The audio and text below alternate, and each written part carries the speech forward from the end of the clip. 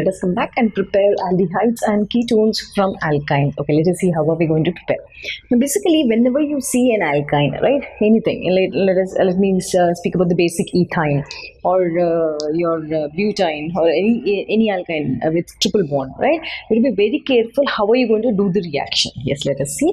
Let us start with an unsymmetrical alkyne. First, what am I going to do? I'm going to take an unsymmetrical alkyne. Okay, unsymmetrical alkyne. Suppose if I take means 1, 2, 3. What is this alkyne now? It is propine, isn't it? Propine. Correct. Now CH3. Now this is your H. Now this is already filled up. Now when I take this propine, I have to prepare an aldehyde, isn't it? Remember carefully, whenever you have to prepare an aldehyde or you have to prepare a ketone, first most important thing is you have to break this bond, correct? To break that bond in alkyne, you have to add a stronger acid like dilute sulfuric acid, okay, in the presence of mercuric sulfate. What is this? What is the role of this? These two are, this is an hydrating agent. Both are hydrating agents. Hydrating agents means what do they do? They're going to add water around this one. They're going to break this bond and add water.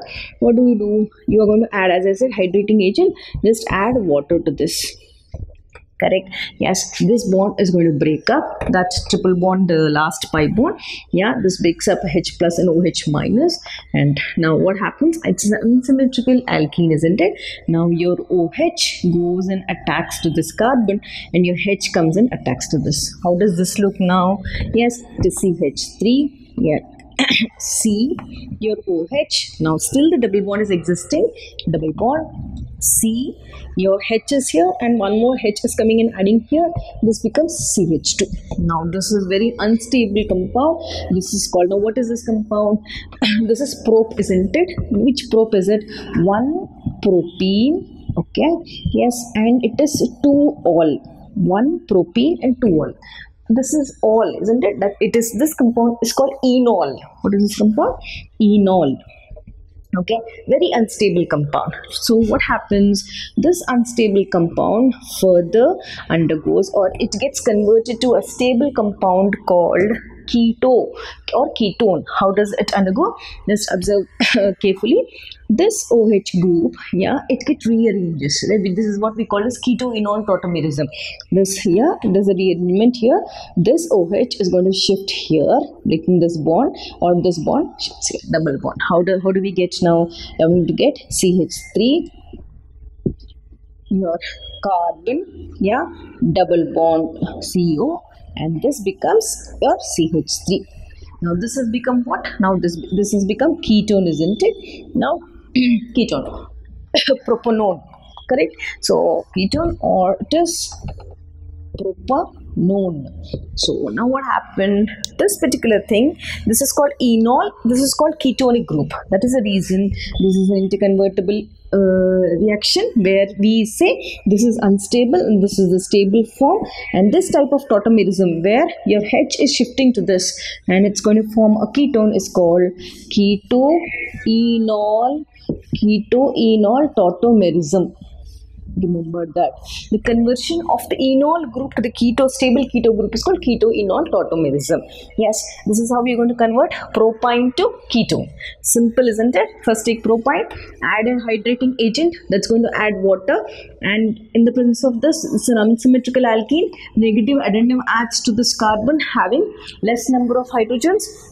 You're going to add, after this, the compound form is called enol, correct? Unstable.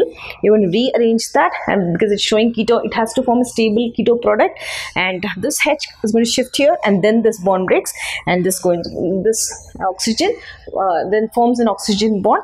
Now this compound is called ketone. That's why it is called Keto-Enol Tautomerism, and this is how you're preparing ketone. Now I have to prepare aldehyde, isn't it? Now let us prepare aldehyde.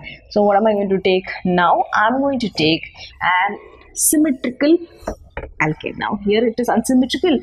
Here I've prepared, and now I'm going to take symmetrical alkyne. When I take symmetrical alkyne, for example, the basic alkyne, ethyne, right? H and H, ethyne. Now I have to add water in the presence of dilute sulfuric acid hydrating agent HgSO4. What do I get? Now this is symmetrical alkyne. It directly adds, yeah, you can just add, no order, right? Both are symmetrical. H goes and adds here, OH comes and adds here. What do you get? C, H here, hydrogen. Now it has become double bond. Now this becomes CHOH, isn't it? 1, 2, 3, 4. Correct. Now this is again unstable, right? This is going to rearrange. Yeah. What do you get now? This H is going to shift here.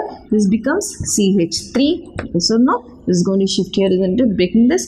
This becomes CH3 and the leftover is CHO, acetaldehyde. Yes. One hydrogen bond broken, so the leftover this becomes CH3 with this hydrogen and the leftover is CHO. Yes. Now again, this is how you prepare ethyne to acetaldehyde, propyne to ketone.